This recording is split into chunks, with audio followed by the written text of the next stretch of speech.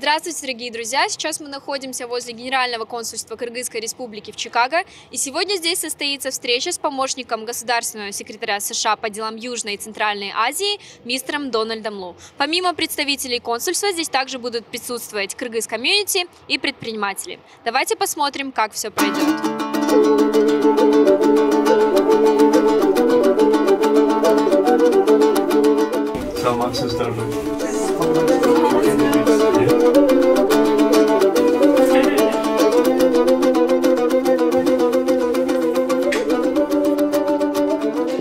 Мы обсуждали ранее предложенные нами предложения по увеличению туристических виз с 5 до 10 лет на паритетной основе, а также увеличение студенческих виз с 1 до 5 лет.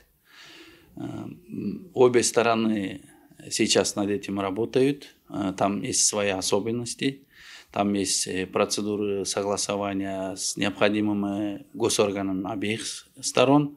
Над этим сейчас работа продолжается. Новое было предложено по открытию и увеличению трудовых квот, чтобы наши граждане могли на легальной основе пребывать в Соединенных Штатах Америки и работать здесь, и уходить вовремя без нарушения визовых требований. Да?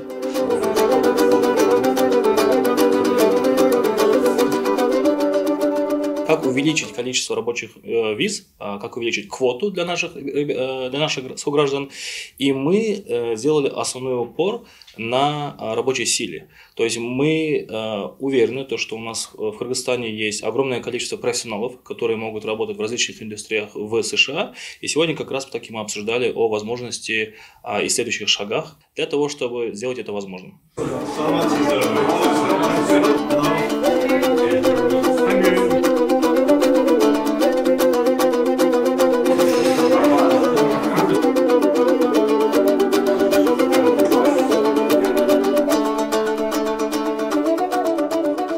Встреча длилась 1,5 часа, можно сказать, что она прошла достаточно плодотворно. Теперь только время покажет, воплотится ли это в реальность или останется на бумаге. С вами была Мариам, специальный выпуск из Чикаго. Благодарим нашего официального партнера «Авангард Стиль».